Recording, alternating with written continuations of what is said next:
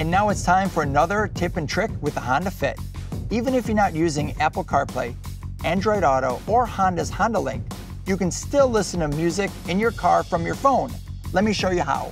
Grab your cell phone, go to your settings screen, make sure your Bluetooth is discoverable and on, go to the car's screen, press Settings, Bluetooth,